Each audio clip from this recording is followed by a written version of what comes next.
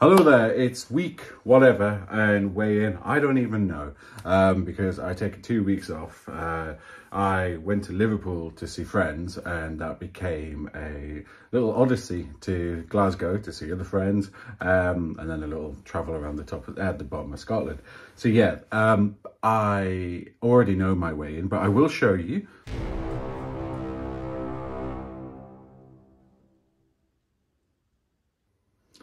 Somewhat inexplicably, I've managed to stay the same, which is surprising because, as my t-shirt says, I feel like a filthy pig, and I really do.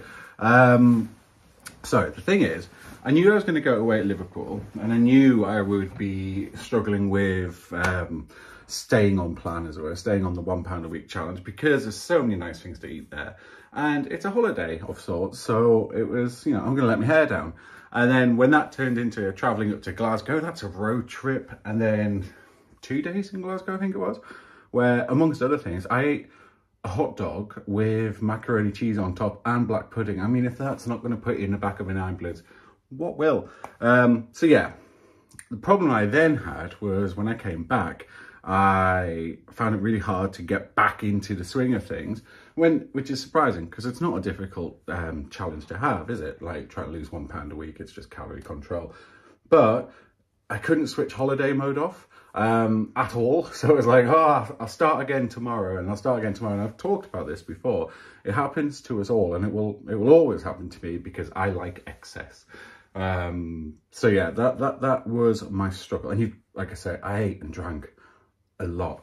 The only thing I will say is I'm not entirely surprised I stayed the same, because although I did eat well beyond what I would normally eat and stuff like that, I also made sure I did a lot of walking, and there was a bit of damage control towards the end of the week where I thought, fuck this, even if I'm not in the mood, I'm just going to record my calories and stuff like that and get back on it. And I'm still not 100% back on it, but I think those last few days of focusing a bit more helped save the day. So I'm a little bit disappointed that I stayed the same, but actually in the grand scheme of things, I'm not too bad.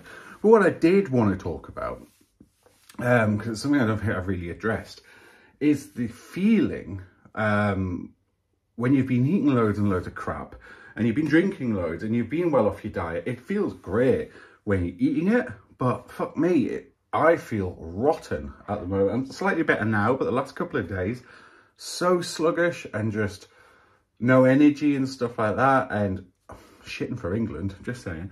And it's horrid, and it's very reminiscent of back when I was much bigger and I was overeating all the time.